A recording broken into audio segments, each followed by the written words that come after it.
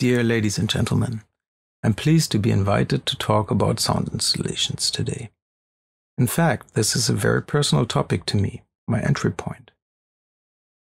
In 2005, my father, who was then working as a museum educator at the Hamburger Kunsthalle, the largest museum in Hamburg, asked me if I knew a certain Georg HOOU, who had contacted him in response to a request by the Kunsthalle to the Musikhochschule for designing a sound installation. The Kunsthalle planned a large exhibition with works by Caspar David Friedrich.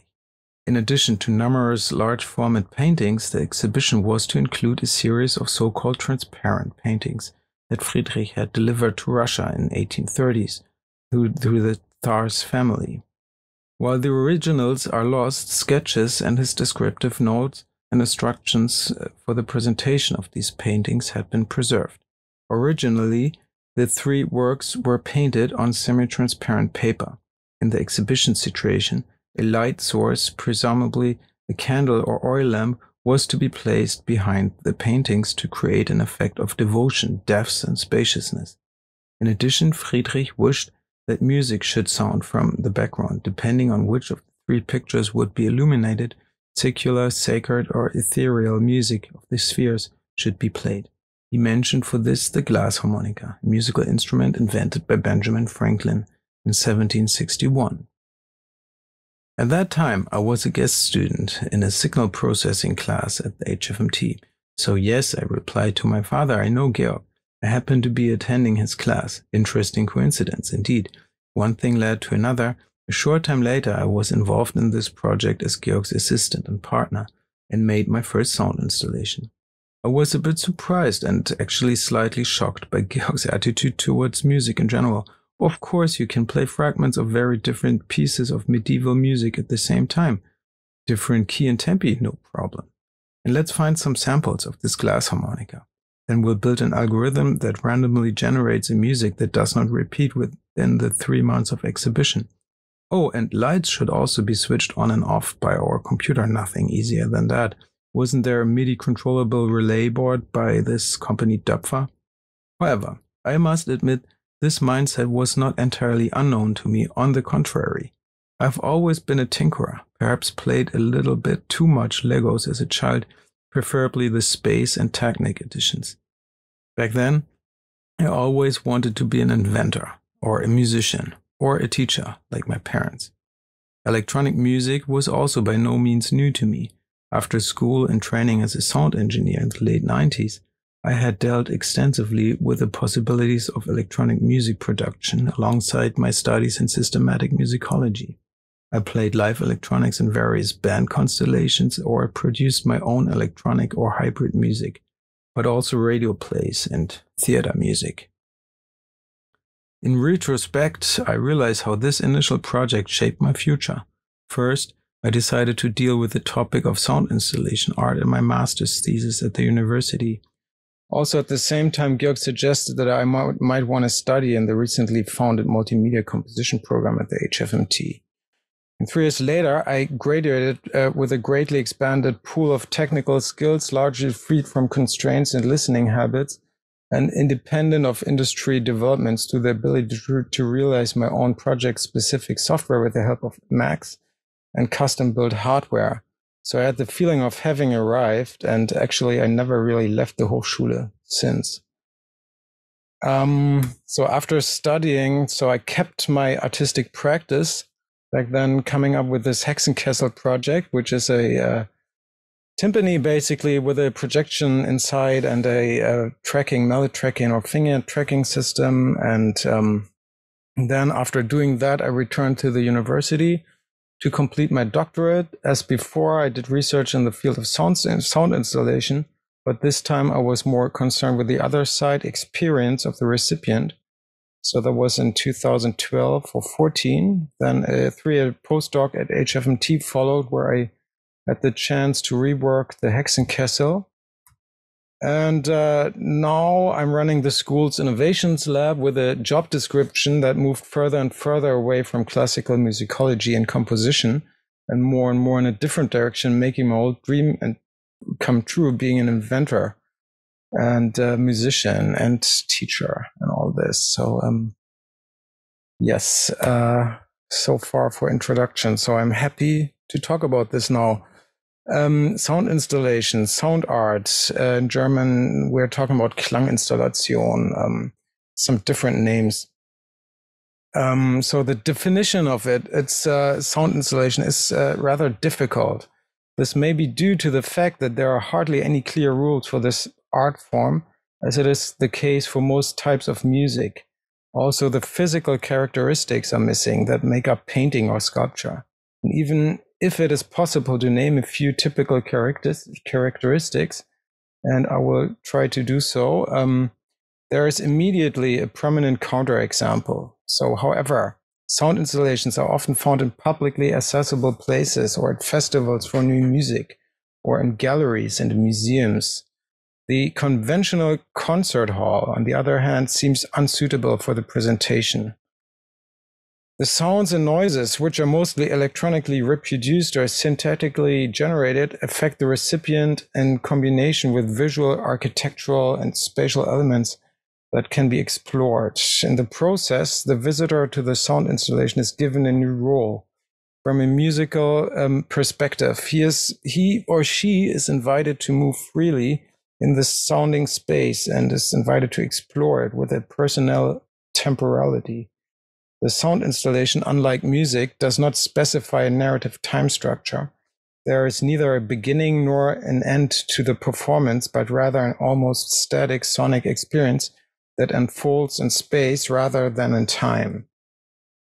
So with their work, sound artists describe a field of possibilities in which the recipients can actively, sometimes interactively act and create their own experience. This gives the audience the role of performers. They are less passive recipients than actors. The focus of the sound installation is, in contrast to works of multimedia art, for example, the auditory experience, listening. Right. So now to get a little bit deeper into it, we figure it might be really good to go into history, since as Frank Böhme back then, so a teacher at HfMT, told me it's really good to know your ancestors when you do things like this. And nowadays I really understand what he meant.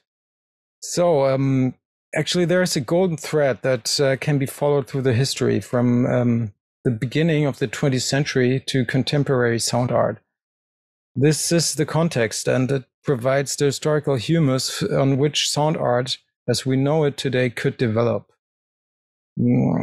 Around 1920, the French composer Eric Satie had proposed a highly functional music with his musique d'ameublement, furniture music. So this music should fit into a room as naturally as a piece of furniture. It should soften the noise of knives and forks without drowning it, without imposing itself. It should furnish the often annoying silence between guests.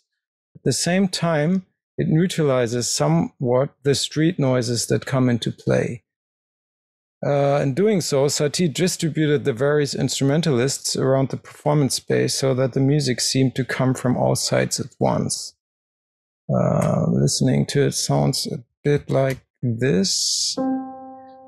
Taken from a performance I found on YouTube, someone just playing it for, I think, 48 hours, I believe, during the lockdown. So a piece that can really go on and on forever. So this musique d'ameublement can be seen as an important precursor of sound installation. This is because Satie's idea now shows astonishing parallels to approaches of sound installation art, which emerged about 50 years later. In both cases, it is primarily about the atmospheric design of a specific space with the help of sounds. The effects of the sound unfold even if the listener does not consciously or attentively follow them, so that it is largely up to the recipient whether or to what extent he or she pays attention to the sound. At the first performances in 1920, Satie is said to have shouted in vain, "Don't listen, go around, entertain yourself." So while Satie still wanted his sonic wallpapers and furniture music to be understood as purely functional and not at all as art, today's sound installations have their permanent place in contemporary exhibitions and museums of modern art. For example, in the ZKM, the Zentrum für Kunst und Medientechnologie in Karlsruhe, which hosts sound installations on a regular basis. In such exhibitions, one often hears enthusiastic audience reactions. So like, I've never experienced anything like this before. This is completely new and so different. But yeah, sound installations look back on a history of more than 50 years, and their origin can easily be traced back to the beginning of the 20th century. Various upheavals in the arts and music were the prerequisite for the emergence of this new art form in the intersecting borderlands of music and visual arts. So I will try to briefly illustrate some of these developments. So 3 radical changes in the understanding of art motivated by the avant-garde movements of the 20th century are crucial as historical basis of sound installation. First of all, the breakup of traditional boundaries between artistic genres between the mid-19th century is essential for development of the sound installations. Secondly, the change in the artistic concept of material is significant. This can be observed in the field of visual arts, but also as development within the music of the 20th century. The new possibilities of electronic sound generation and processing and the resulting changes in compositional processes play an important role here. Third, the transformation of the traditional performance situation, the artist's withdrawal from it, and the resulting new role of the audience form a crucial basis for the emergence of sound installation art as really art form. Until the beginning of the 20th century, the various arts were still essentially thought of as and practiced independently from one another. So even Wagner's opulent realizations of his Gesamtkunstwerk were really more just a position of different means. So, but in the 20th century, things really start to change. With the beginning of the 20th century, there were radical upheavals in the various arts. One influence was certainly the emerging industrialization and the many social and technological innovations of the time. Perhaps it was the tension building up before World War I. Probably it was the mixture, the time and the place. An artistic avant-garde was forming in the European metropolises, a group of visual artists, writers, musicians, theater makers, and who wanted to clean up and break with old traditions. The group became known as the Blaue Reiter. Among the members were Wassily Kandinsky, Frank Marc, Paul Klee, etc. Under the same title, they published their Almanach, a journal in which they exchanged their radical ideas concerning abstract painting, atonal music, Dadaism, non-Western traditional arts, multimedia, theater ideas of visionary proportions. For example, here, this thing by Alexander Scriabin, the Mysterium. He proposed to build this spherical concert space in the ocean in India and have dance going on and scans and music and lights and really a huge, incredible multimedia show that he wrote about in this Blaue Reiter magazine. So he never really had the chance to realize it because he died 2 years after. But yeah, wonderful ideas in this Blaue Reiter movement. So in 1913, George Braque and Pablo Picasso established the form of the artistic collage. So they combined a wide variety of materials to create new works. Newspaper clippings, fabrics, common objects of daily use, such as paintbrushes, were integrated in the pictorial composition. Through such combination of painted and glued materials not previously used in the arts, the idea of the artwork as a homogeneous whole created in a single medium was put to disposition. Also, the everyday objects and materials were liberated from their original function, aesthetically re-evaluated, and thus ultimately capable of art. They became independent carriers of meaning. Within a few years, French artist Marcel Duchamp took this understanding of art to its extreme with his famous ready-mades. He elevated ordinary everyday objects into the status of artworks, signed and exhibited them. Whereas previously the artist's material had been understood as a means of expression, Duchamp made use of finished industrial product. And so there, this idea of the objet trouvé, so the found objects, came up, which is still really relevant in all sorts of field recordings, for example, in music. So bringing in samples. So same time, Luigi Russolo, so inspired by the idea of the Gesamtkunstwerk, excited by the technological developments of their time and joyfully anticipating the future, a group of artists gathered in Italy in 1910 around the Italian writer Filippo Tommaso Marinetti, who called themselves the Futurists. In addition to various visual artists and poets, composers such as Edward Varese and Albert Doyen also considered themselves to be part of this movement. On February 2, 1909, the front page of the Paris newspaper Le Figaro featured Marinetti's Futurist Manifesto. This contained 11 programmatic theses that were intended to establish not only a new artistic movement, but also a new culture that encompassed all areas of life. In it, Marinetti called violence and war the only hygiene in the world and vehemently opposed all traditions, put fire to the shelves of libraries, divert the course of the canals to flood the museums, seize the pickaxes, the axes and the hammers, and tear down without mercy the cities. So in this movement was Italian, formerly painter, now inventor and musician Luigi Russolo. He built these machines. So first machines to create noise. So the beauty of the city, and he created this notation system to notate all his, I think, like 25 different machines he built. Of course, the first concerts were big scandals. Okay, now next person, so also part of this Blaue Reiter group, Wassily Kandinsky, so who was trying to develop a grammar of art as a whole. So he was concerned with the transfer of formal principles from one medium to another. For example, here, so in this picture, composition 8, so he wanted to translate structures from music to painting, rhythm, timbre, dynamics, movement, looking for equivalences in different media. Actually, he was picking up this topic after listening to Schoenberg's 12-tone music. So then, Kandinsky was also involved in the founding of the Institute of Artistic Culture in Petrograd, what is now St. Petersburg. This institute is considered the forerunner of the Bauhaus. Bauhaus was founded by Walter Gropius in Weimar after the end of the war.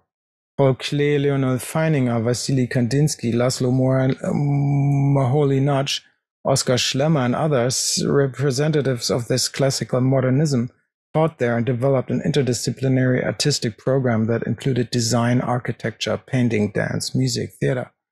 Teaching at Bauhaus, Laszlo Moholy-Nagy proposed a new form of theater in 1925 with his text Theater Circus Varieté, which would utilize elements of shock and surprise. He had the idea of placing electric and mechanical sound generators in the auditorium. Hidden under the floor or under the seats, they would play music, noises, or even speech. Between 1924 and 25, Moholy-Nagy designed a piece entitled Mechanical Eccentricity, a synthesis form, movement, sound, colored light. In addition, he made a score sketch which shows the event's 3 stages, including different projection screens. So this sketch already anticipates the score arrangements of the happenings that would emerge almost 30 years later. And this work may also be considered a mixture of performance and sound installation. Right, so then so Nazi Germany brought pretty much all these developments to an end, in Central Europe at least. So many of the Bauhaus teachers and students immigrated, many of them to the US. Moholy-Nagy, Josef Albers, Walter Gropius. Moholy-Nagy went to Chicago and founded the new Bauhaus, which was later the School of Design in 1937. Josef Albers went to the newly founded Black Mountain College in North Carolina. So this school was a leading institute for interdisciplinary and mostly artistic education. was shut down in 1957. So here people like Buckminster Fuller were teaching. Also Albert Einstein was giving summer classes. And also American composer John Cage received a teaching assignment to Black Mountain College in 1948. And Cage, who might be seen as one of the 20th century most influential composers, is author of various key works in new music and author of various theoretical writings on composition.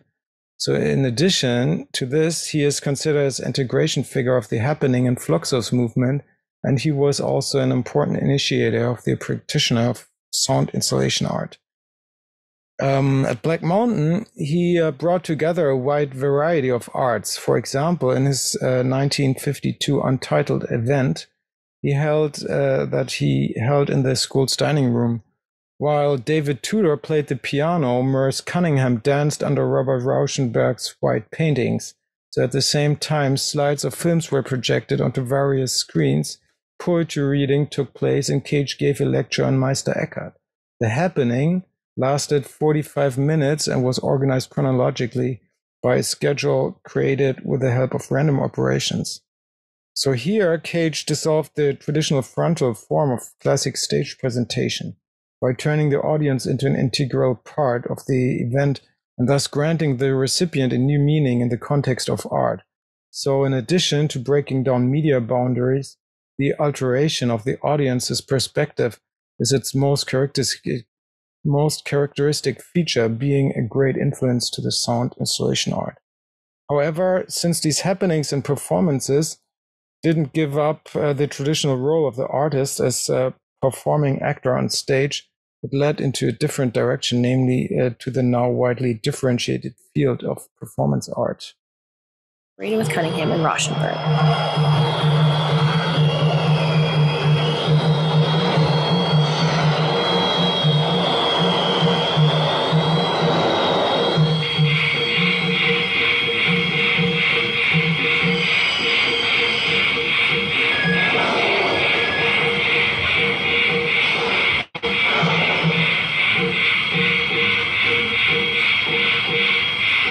Okay, in the following years, the emergence of installation art was accompanied by the artist's withdrawal from the performance situation.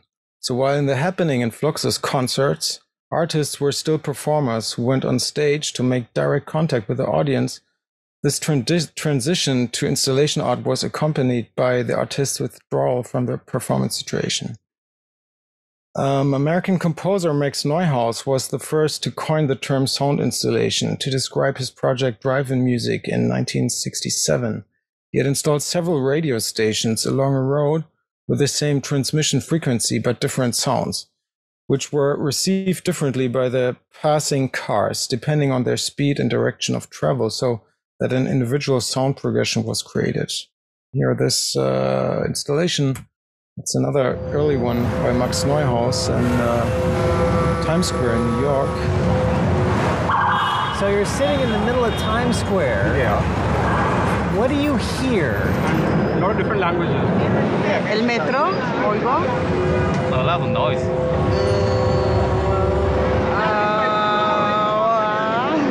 Is it like a mirage? That's an interesting question.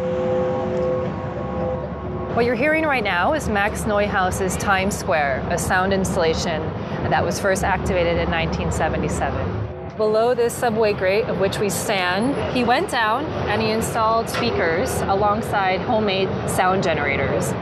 And it's here, 24/7. You can come to Times Square 7 days a week. Either people discover it or they don't. There's no signs. I almost want to like grab people and say, hey, do you hear this thing? Yeah. Right, so it's still there. So I've been there for almost 50 years now. Right, in the 70s, the new genre of sound art gained popularity in artist circles worldwide, resulting in numerous new sound installations and sound sculptures, such as the spatial installations or the Tonliege by Austrian architect Bernhard Leitner. So this is now a new model, sort of this sound sculpture, a new type within sound art. So really some more sculptural object character kind of installation. or something like this in musical cybernetic environment by Peter Vogel, which was exhibited in 1975 in the Donau-Eschinger Musiktage. Actually an interactive installation. So these vertical objects had sensors, so you can, here's the setup, sensors, and people could interact and trigger sounds and make all this big art machinery back there, create some whatever strange sound, interesting things.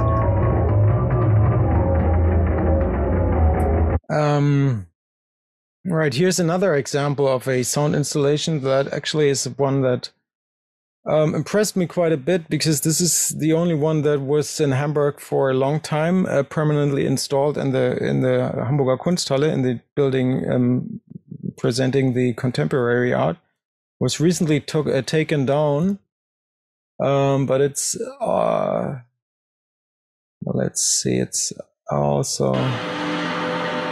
So what happens here, there are these tubes made of aluminum, and they have a speaker inside and a microphone, and they record sounds constantly and play it through this tube. So also there are all these resonances created by the tube. Plus there are little mechanical hammers which once in a while hit these tubes. And it's sitting there and doing things, does sounds if no one's there, but if people interact with it, it sort of takes what it finds within the room. It's pretty nice work. But actually, this shows a problem with sound art, that is, it's hard to contain it within a room in a museum, for example. So the sounds flow through the whole galleries and dominate the place totally. So that's why the Kunsthalle finally took it down, because after 15 years, like, people got really developed some feelings towards it. Okay, here now. Okay, this is a little bit off topic, maybe not here in this. So this is the American computer scientist Myron Kruger. He is one of the really early people doing multimedia installations and video art. So it's he started in the 1960s with his work Glow Follow, for example, in 1969, which is considered one of the first interactive multimedia installations. By means of pressure-sensitive sensor mats on the floor, the position of visitors could be determined and evaluated by a computer. Movements in the room thus caused a change in the lighting conditions as well as the sound. For him, interaction was primarily interest. So he writes, the only aesthetic concern should be the quality of interaction, which may be judged by general criteria, the ability to interest, involve, and move people, to alter perception, and to define a new category of beauty. So that's, he wrote that in 91.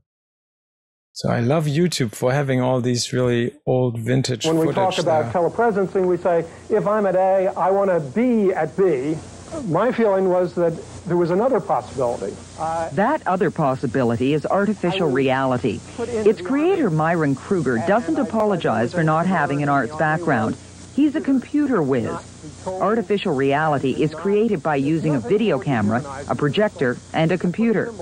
A person's outline is projected on any movement forces the computer to react, using a little green digital character called the critter.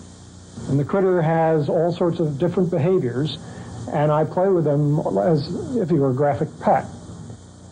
And it's designed to tell you about the sort of artificial world that we're entering. He's the first step, a playful creature who will come out and engage you in a new kind of play. Your body now is reality as well. Further. Its artistic side. Right, so this is a beginning of the 80s, 82, I think. But that beautiful thing changes. Doesn't look too different to some of those things that we might discover today. Okay, out of these not always linear developments within the visual arts and music, in which the avant-garde movements of the 1920s and 50s play a special role, a new art form emerges that lives in between these traditional genres, sound art. Again, the preconditions, three preconditions: break up of traditional separation of different artistic genres, change of concept of the artistic material in arts, visual arts and music, and the changed role of artists and audience. Today, sound art claims a permanent place in art history, and it has already produced its own differentiated history. Berlin-based musicologist Helga de la Motte Haber has devoted herself with particular dedication to working out the connections between music and the visual arts, and to elaborating their significance in connection with sound installation art in particular.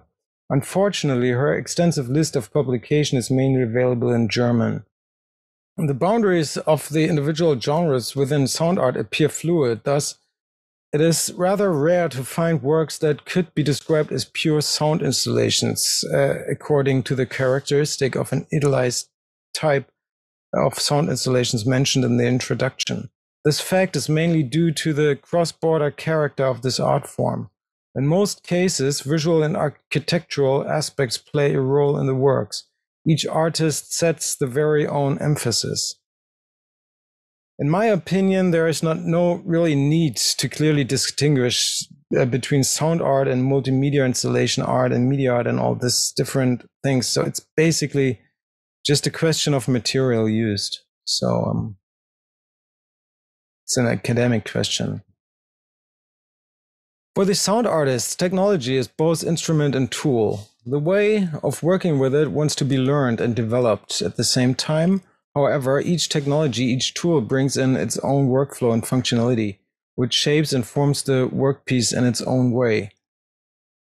Every tool is a hammer is a name of a recent book by American tinkerer Adam Savage that explores the evolution of sound and their influence and one's way of working with it. It's really, nice book, good read.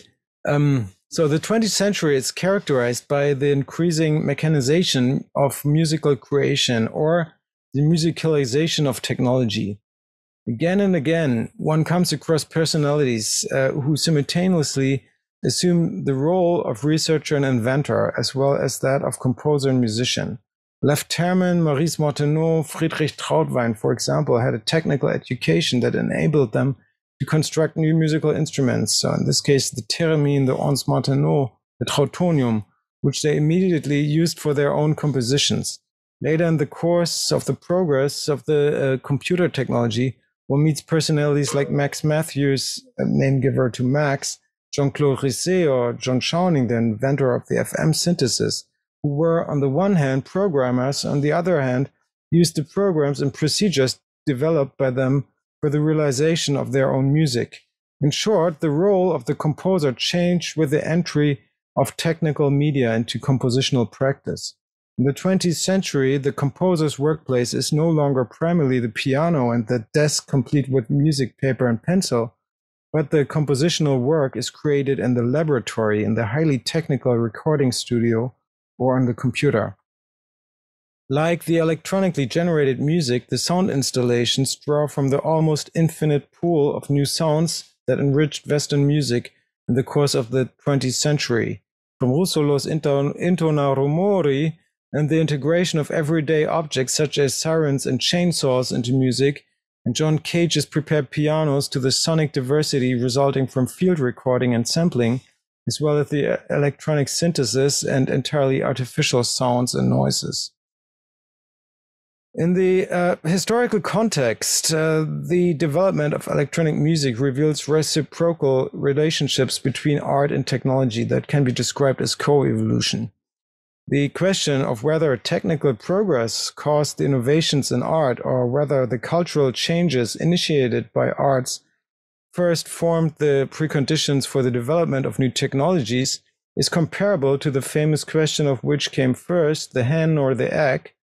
For example, the sudden availability of video equipment was hardly responsible for the emergence of video and media art in the 1960s. Rather, the avant-garde search for new means of artistic expression that would unfold their effect through the interplay of different senses. Thus, artists repurpose the new possibilities of video technology for their happenings, fluxus concerts, environments. The new technology was merely an additional component of their intermediate works, but it ultimately provided the impetus for the emergence of new art genres, such as media or video art. So in the 1950s and 60s, it was common practice to alienate existing technology, radio or measurement technology, for example, or even to develop new devices oneself. In contrast, today's artists can draw from the almost unlimited pool of industrial tools for music production. So, sound synthesizers have been developed since the 1950s, initially manufactured in costly small series by companies such as Moog or Buchla, ARP, Sequential Circuits, you name it, only available to a few. Today, such devices are comparatively cheap thanks to Asian mass production. Digital synthesizers and samplers have supplemented the range of available electronic and sound generators since the 1980s.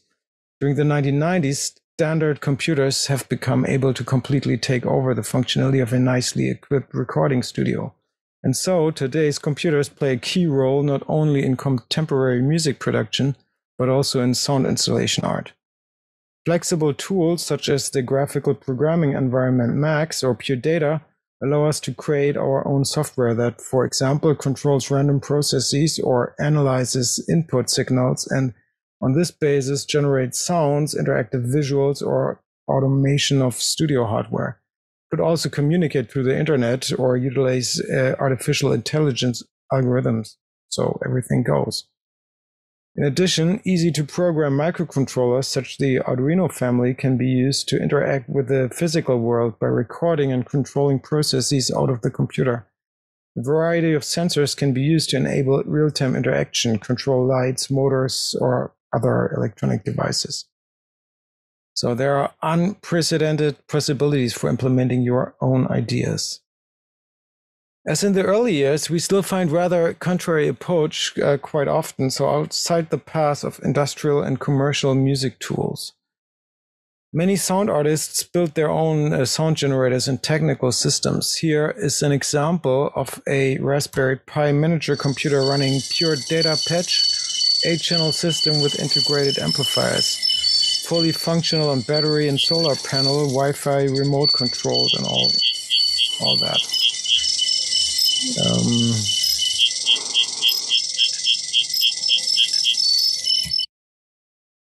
So this artistic process in which the possibilities of existing technologies are tested and adapted to one's own needs, often through the unconventional use far off the handbook, in many cases give rise to ideas that inspire new works. Thus, according to musicologist Barbara Barthelmess in 2004, this new type of composer of artist can be identified as tinkerer or maker, Bastler in Germany, whereby the negative connotation of this term, the hobby-like and unprofessional, is not meant. It's about exploration and experimentation as prime strategy, the free use of technology regardless of its original purpose, done with the aim of developing one's very own new and individual artistic technique. The internet provides the necessary communication platform. Under the acronym DIY, do-it-yourself, a community of like-minded people has emerged and they share their individual insights and procedures freely and free of charge. Hallelujah, internet, right? On the one hand, the tinkerer's way to approach problems shows parallels to the Dadaist idea of the found object, the objet trouvé. On the other hand, it ties in with the futurist's goal of bringing together everyday's technology and art. So as stated here in this 1922 Futurist Manifest, the mechanical art, thus, we futurists force the machine to tear itself away from its merely practical function to rise to the spiritual and disinterested life of art, to become a very high and fruitful source of inspiration. Okay, in the 16th century, various works for multiple choirs were composed in the tradition of church music for the Basilica di San Marco in Venice.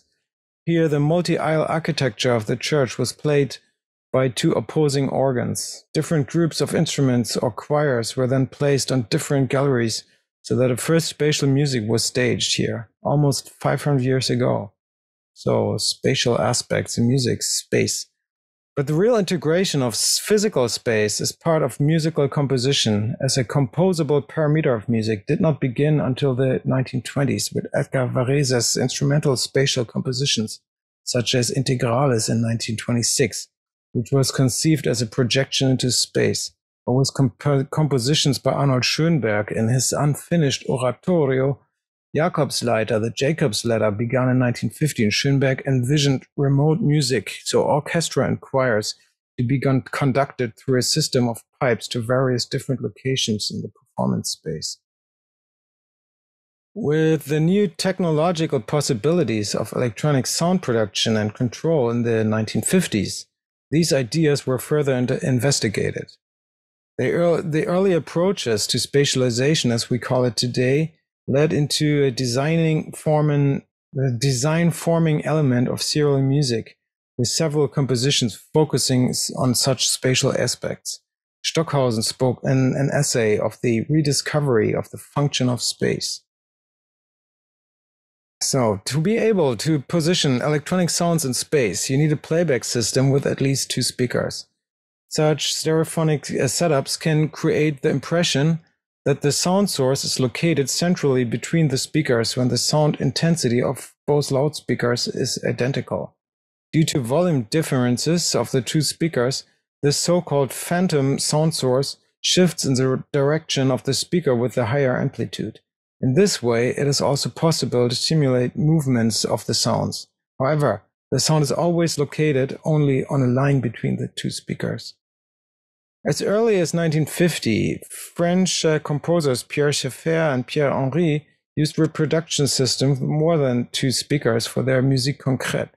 For their symphony Pour un homme seul in 1951, for example, they used 4 loudspeakers placed on the front and right, as well as behind and above the audience. Around the same time in America, compositions were being created that were reproduced by 8 loudspeakers placed in a circle around the audience. These included, for example, Williams' mix, 1952 by John Cage, and Intersections, 53 by Morton Feldman, both protagonists of the American so-called tape music scene. For these compositions, the loudspeakers were controlled by individual tape recorders that were not synchronized with each other.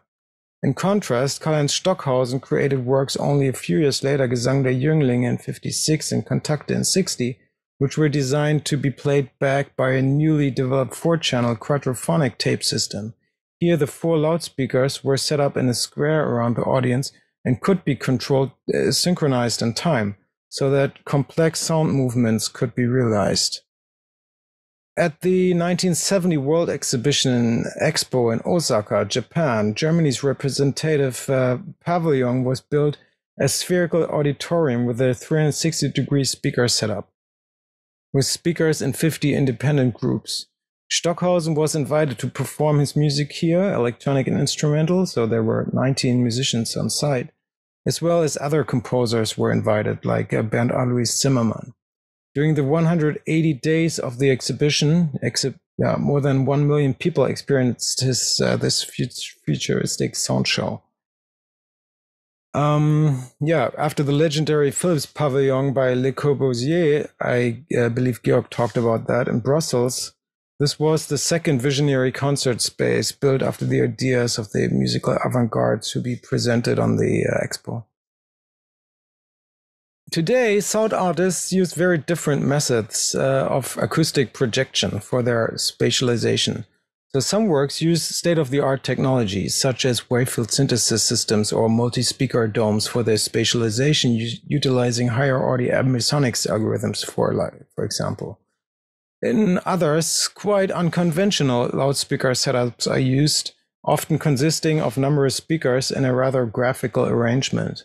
A really good example for this is the works of the Canadian sound artist Robin Menard, who is teaching in Weimar. So in many of his works, he has these speakers which sort of look like they grow up the walls with the cables, and so really graphical setup. Also, the physical performance space is usually considered as really important component of the artistic work. Many sound installations are developed site-specifically, so they are designed for the respective performance space, and often they establish a contextual reference to it. However, if we compare different installations, we see a large variety of systems. So there are installations that just play back pre-recorded sound loops. In contrast to that, there are also generative installations that are based on certain mechanisms that implement rule sets for generating the musical content in real time, like the one Georg and I did for the Kunsthalle. Also, there are interactive installations that allow the audience to playfully interact with the setup. There are performative installations where the artist is part of the presentation, maybe only for a special event like the vernissage. Sometimes concerts are played within a sound installation. So the sound artist's motivations, topics, and realizations are really manifold. But after having conducted several interviews with sound artists, it became quite obvious to me that working with the exhibition space and its atmosphere was very important to all artists I talked to during research for my dissertation. In this context, sound artist Robin Minard talks about conditioning or coloring of space. By this, he means his idea of the aesthetic transformation of a found atmosphere. He creates almost static soundscapes projected into the room with the intention to intensify or change the space's basic mood. Also, by adding his additional sound layers, he can mask disturbing noises. These aspects, and especially the idea of masking noise, are central ideas to HfMT's project Healing Soundscapes. In a cooperation with Hamburg University's hospital, the UKE, sound installations were developed to improve the acoustical environment in different hospital settings. The here used term soundscape was coined in the late 1970s by Canadian artist Murray Schafer in his famous book, The Tuning of the World. He described soundscapes as layers of acoustic noise omnipresent in the world, constantly growing, especially in the cities. But luckily, in the course of everyday, mostly purposeful listening, they are usually ignored. So the human sense of hearing is evolutionary, designed in such a way that we always try to assign a sound. We try to assign a sound to its origin, and due to our distinct ability to localize sound, also deduce where it comes from. So this has proven to support survival. Imagine the tiger coming up from behind. The abstract, often electronically generated sounds and noises of the sound installation mostly lack any association to a natural origin. Categorical assignment of a musical sound to a certain instrument usually does not work here. And through the transmission by means of loudspeakers, the sounds are decoupled from their source.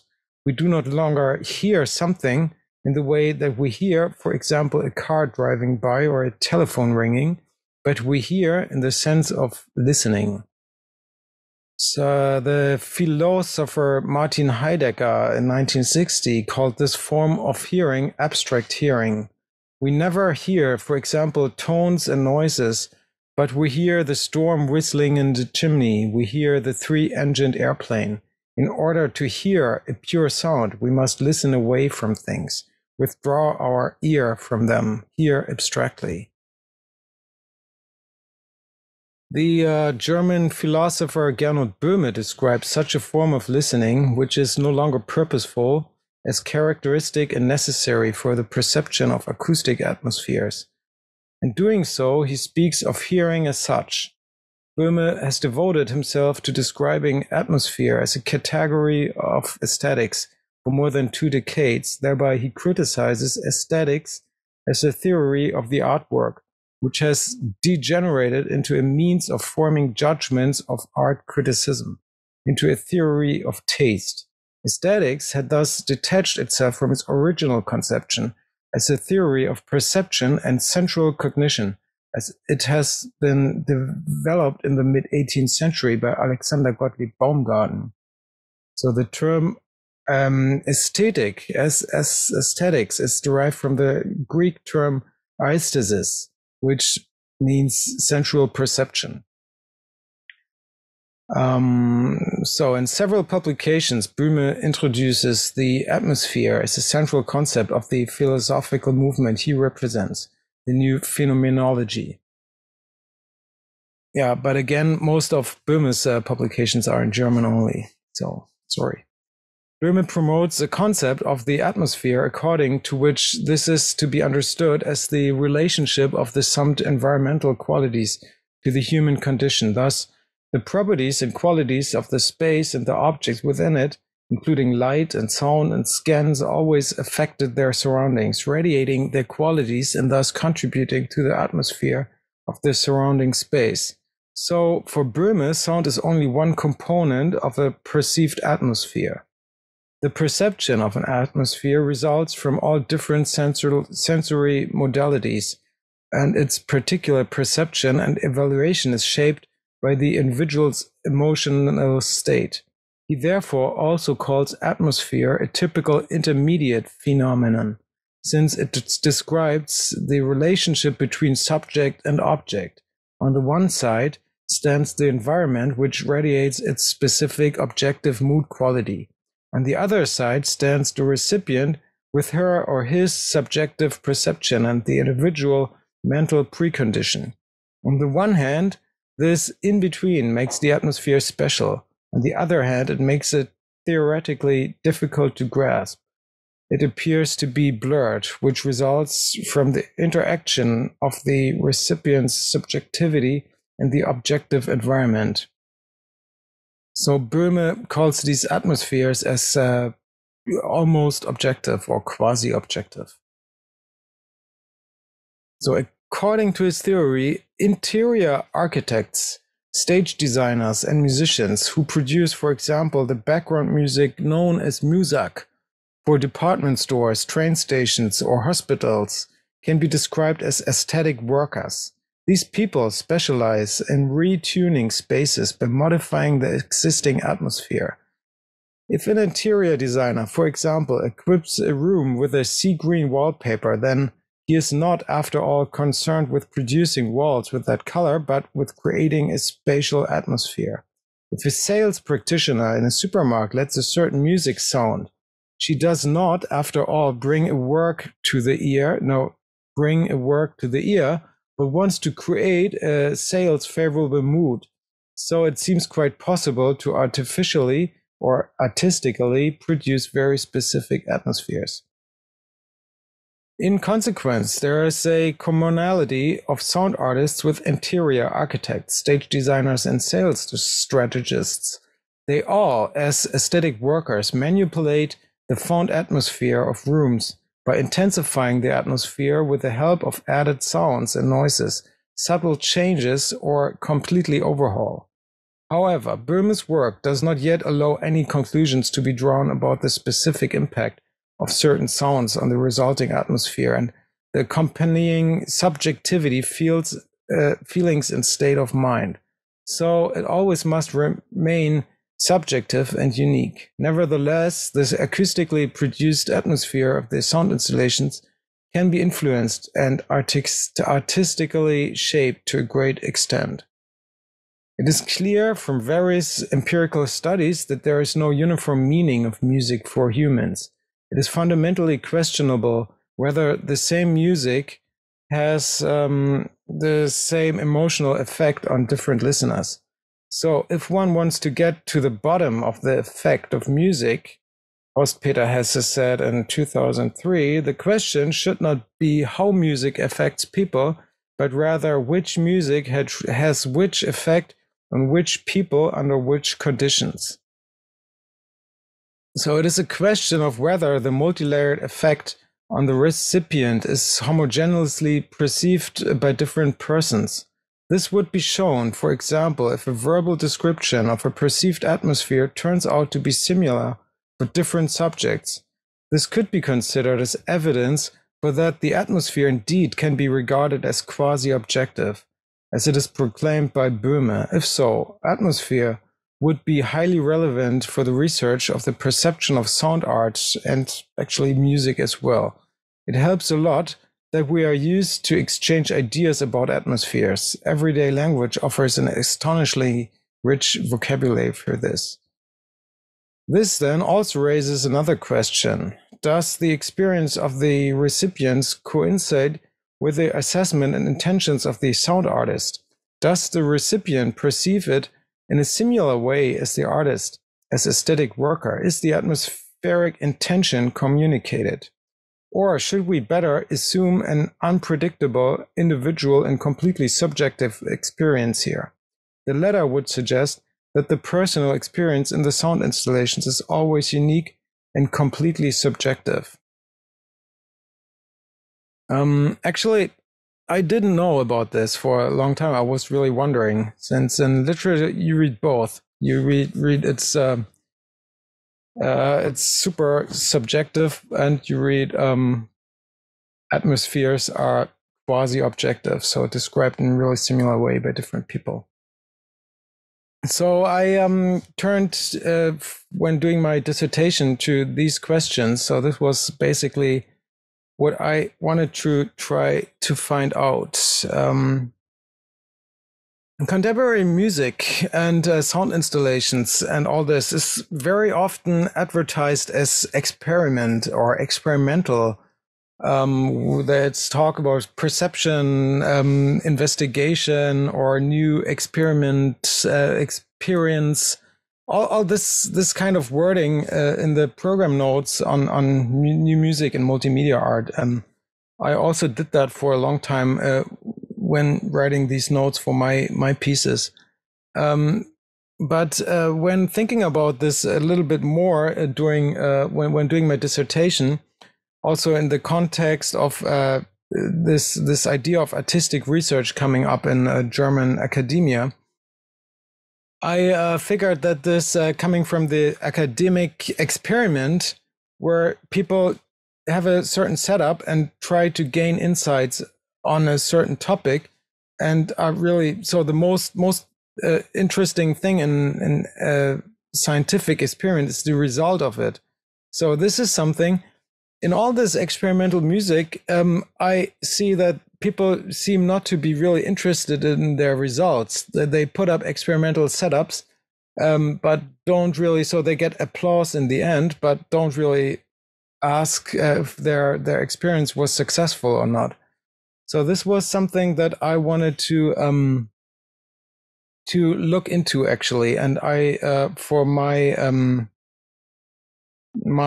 dissertation designed a setup. So basically, going back, so I did that at the university, so I couldn't really do it under the constraints of artistic research, but I had to do it under the regulation of really hard science in the university and musicology.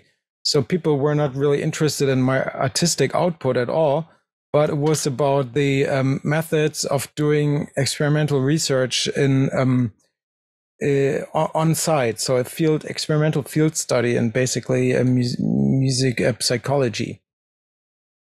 So, but still, I since there's as I said, so the Stefan von Hühne installation, the Hamburger Kunsthalle, was put down. So I used this this situation to create my own installation as research environment, basically. Let's bring it on. So it looked like this. In the Hamburger Gängeviertel, was 2011, already a while ago. Basically an 8-channel installation, integrated in a bigger exhibition with different works by different people, lasting for 2 weeks. Some sensors built here, so there's some ultrasonic distance sensor, and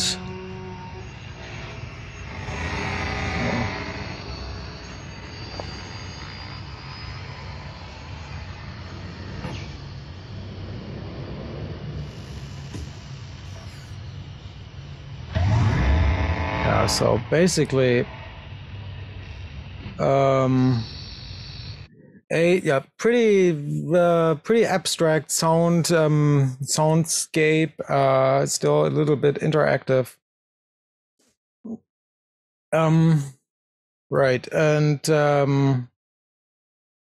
what I did here, I had this questionnaire and asked 100 people to rate the atmosphere that they found on this site. So I gave them a list with, hold on, I'll bring up my Max. So basically a list of 62 adjectives that were to be rated from 0 to 7. So really, so I didn't really take the time to translate them, but let's take whatever experimental. So absolutely not experimental at all, or totally experimental, or really peaceful. No, not peaceful at all, really peaceful. So left is no and right is most experimental. And so what I did then, so based on this idea of Gernot Böhme, I figured, okay, so the so-called artistic worker should be the one who should be really good in judging all these descriptors on the atmosphere. But actually all my participants should also be able to do it. So what I did is, so I myself had, how do you say it? So I did 4 of these takes on the questionnaire, one before doing this installation, before putting it up. So this was basically, as artist, in this case, my expectation. So this was what I intended to do. And then during the installation, I did this a couple of times as well. So I did it during the vernissage, and I did it in the middle somewhere, and also in the end. So if you just look at it without doing any statistics here seriously, you can see there's a rather stable judgment on these different properties of the atmosphere. If you then take or should I bring them back? Oh, whatever, I'll bring them back. If you then look into the recipients, the participants of my study, you can see it looks first really pretty random what they do, right? So you see here lots of variation on certain adjectives. So some are pretty small bandwidth of variation, but some seem to be really randomly distributed. So hell, light, brightness, maybe, or intensive. Okay, but we bring this up now to all 100, and if we then take the median or the mean value of my 100 people, you see this corresponds pretty beautifully actually to my atmosphere. So this was for me the starting point. So in my dissertation, I won't present that today, but so this was my starting point, really surprising to me. I was really surprised to see this, because I didn't expect it. I was more thinking that this would be a really subjective experience. And but this shows that atmosphere is something that is really intersubjectively similar and quasi-objective. I would agree with Böhme on this. Right. So this is right, the setting of the installation. My patch on it. So in conclusion, so still after more than half a century practice in this sound installation art, can still be really interesting from artistic perspective, in my opinion. Especially the really open format and the freedom for unique artistic expression offer many options. So there's less pressure for the artists involved compared to traditional music, because there's not really the need to be on the spot on this 1 minute that you have to, or these 8 minutes that you really have to perform. But instead, sound installations can be developed as progress.